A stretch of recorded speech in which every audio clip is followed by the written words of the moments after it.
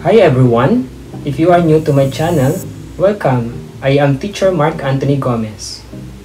If you want to watch the previous lesson about solving problems involving permutation, you will see the link on the description below. Are you ready to deepen your understanding about permutation? Very well! Shall we start? Today, let's talk about your decisions from permutation. You try this problem that involves permutation with condition. You may pause this video and solve.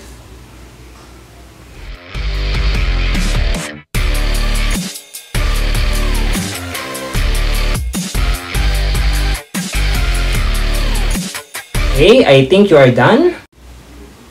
Let me see if you got the correct answer. Let me read the problem. Find the distinguishable permutation of the letters of the word corona if there are no restrictions. No restriction means in any place or position. The formula is P is equal to number of letters factorial all over number of same letters factorial. How many letters do you have? Yes, you got it right. There are 6 letters. So that is 6 factorial. Since we need to count the distinguishable permutation,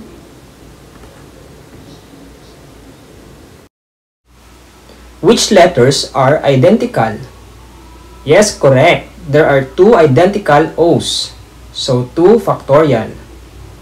6 factorial is 6 times 5 times 4 times 3 times 2 times 1 divided by 2 times 1.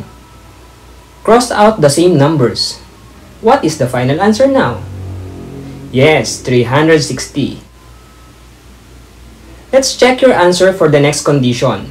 The vowels stay together. Did you show an illustration like this? I hope so. Please remember, the vowels are counted as 1. So 3 consonants plus 1, you have 4 letters. What is the formula? Permutation of the new count of letters times permutation of the vowels, since the vowels can arrange in its place when staying together. Do you think we missed something? Alright, we must divide the permutation of the identical letters again. Let's represent the permutation. Permutation of 4 taken 4 for a new count of letters times permutation of 3 taken 3 for the permutation of vowels divided by permutation of 2 taken 2 for identical O's.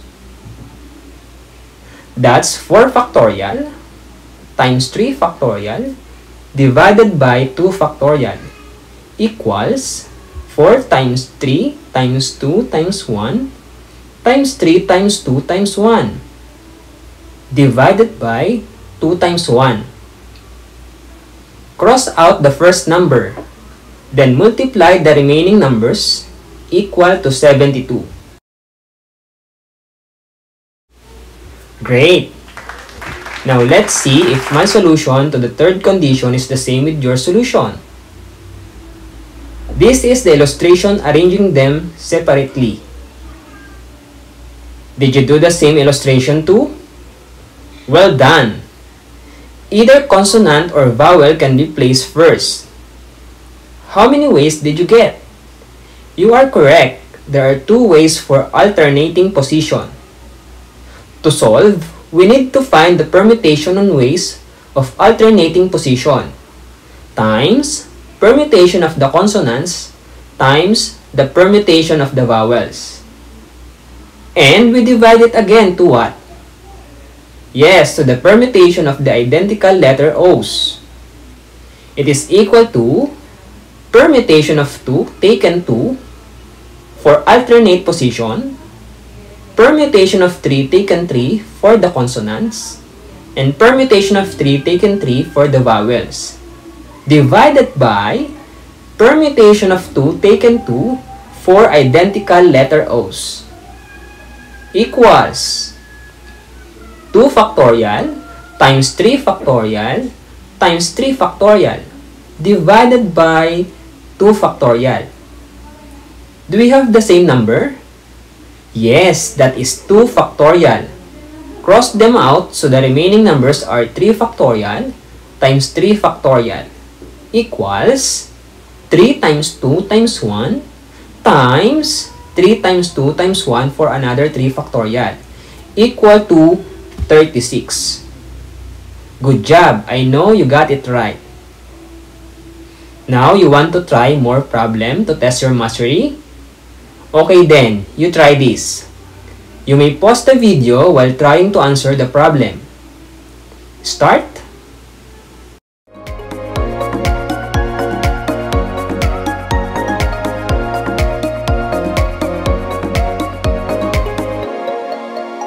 I think you are done. Then try to compare my solution to yours. Watch this.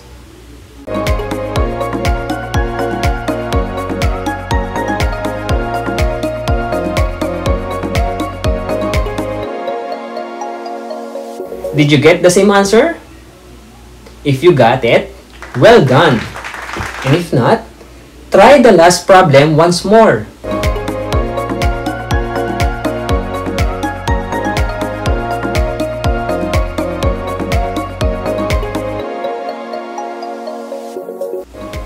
Okay, let's see if you got the correct answer.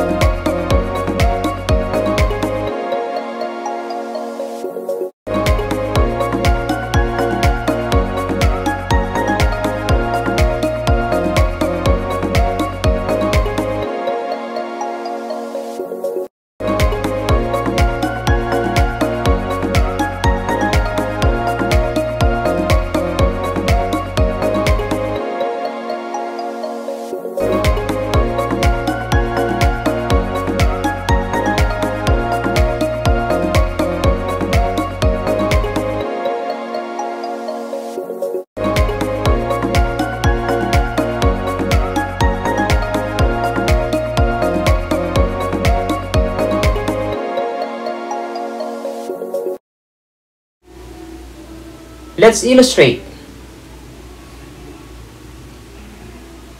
Two people insisting to sit beside each other are counted as one.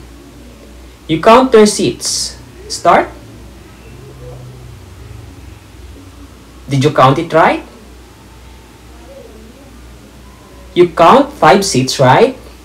Nice. For the formula, did you use this 2? Great. That's 5 minus 1 factorial times permutation of 2 taken 2 equals 4 factorial times 2 factorial. Then 4 factorial is 4 times 3 times 2 times 1. 2 factorial is 2 times 1. So that is equal to 48. Thank you for learning with me. You are an advanced learner indeed. Don't forget to subscribe.